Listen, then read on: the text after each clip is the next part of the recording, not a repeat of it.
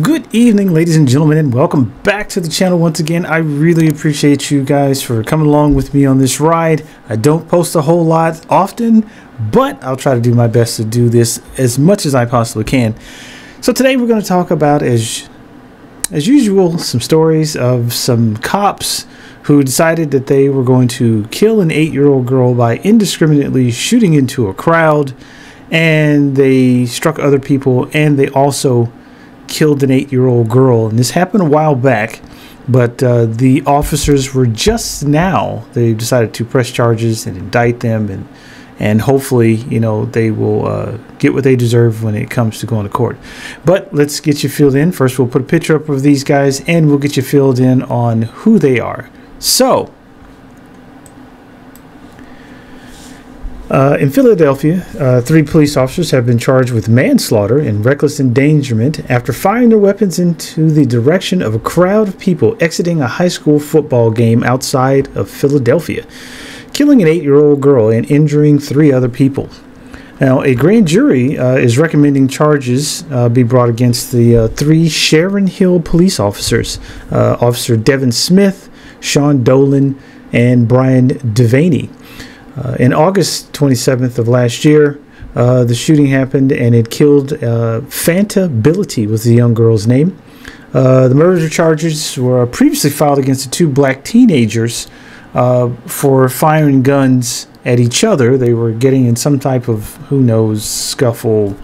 You know, people don't know how to fight anymore. Everybody has to have a gun, so that should explain a lot.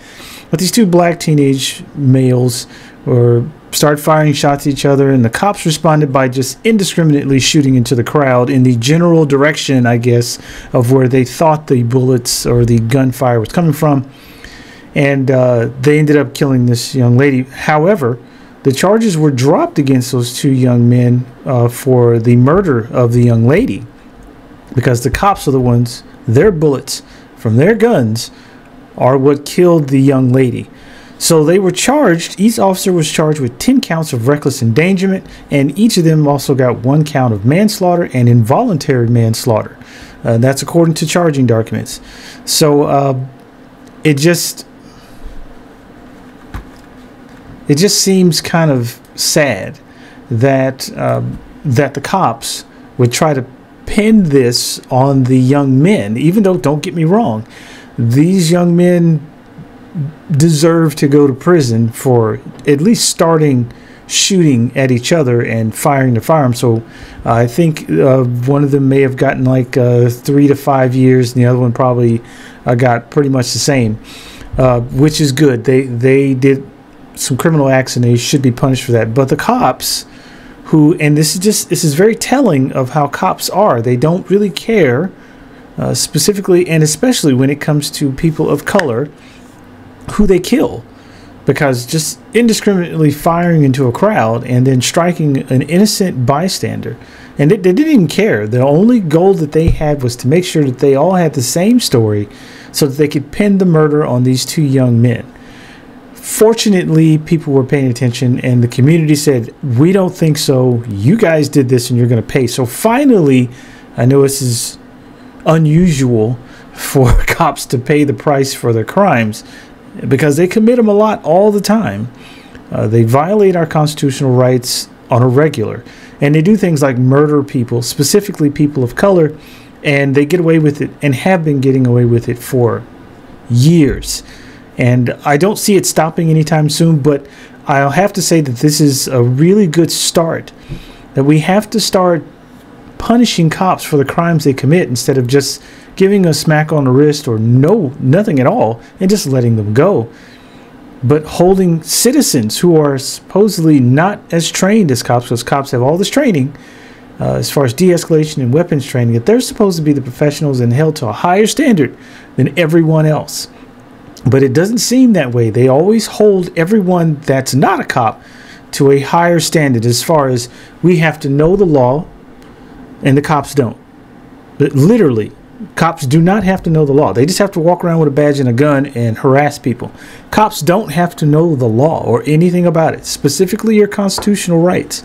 But you, as an American citizen, a regular, everyday, average Joe or Joan, has to be more well versed in the law than the cops who are violating the laws and your rights. So bravo to the people who've decided that, yes, we're going to charge these cops. Bravo still is hopefully they get a lot of time for murdering an innocent 8-year-old child by just willy-nilly just firing into a crowd. So ACAB, all cops are bastards. They are not your friend. Never trust them. They are not here to help you in any way, shape, or form. Cops are not your friend. They may do some nice things every once in a blue moon, but cops are not your friend. Their specific design and purpose is to incarcerate and create and generate revenue for the city, county, and or state, or whoever they work for. Their job is not to protect you. They only protect the government in which they work, each other, and the rich elites and the wealthy. You are not protected by the police. They are not your friends. Even though they work for us, they don't give a shit about us, and their job is not to help us in any way. So all cops are bastards, and never trust them. Thank you once again, ladies and gentlemen, for joining me this evening. I really appreciate you. Have a wonderful evening. Be safe out there and take care of yourselves. Believe me, COVID is a thing, and it is killing people. The new variant is super bad. Once again, work in a hospital. I can tell you, it's not good.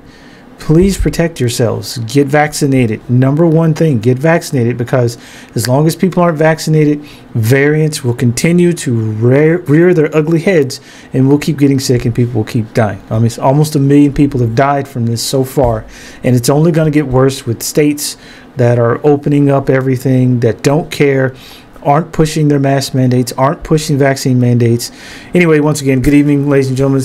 Be safe out there. Take care of yourselves and your loved ones. Love you guys all. And please, by all means, do not forget to be the best heathens that you can be. And have a great evening.